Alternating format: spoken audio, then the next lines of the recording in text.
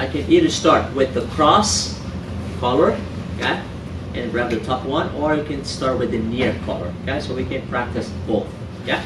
Okay. So with that being said, first we need to do is force Fab expose right his arm, okay. And I know that in fact, even though if I open, usually when someone doesn't know about this position, as soon as I step, the person will grab. It's pointing up to make sure I keep exposing Fab's arm, and then I'll be able to finish the arm. Once I finish the arm, my next step will be get into the Kimura trap. Okay? So once I get the Kimura trap, first option will be finishing on the crucifix. Okay? So Fab is going to find a way to switch his arm to the other side. When Fab does that, so I'm going to lock.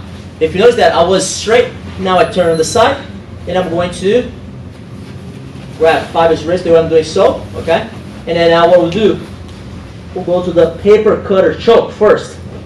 Like this, get the collar, step the leg over, and my heel, right heel, I'm bringing towards my butt to not let Fabio release his arm. Release your arm, Fabio. He can't. Now, I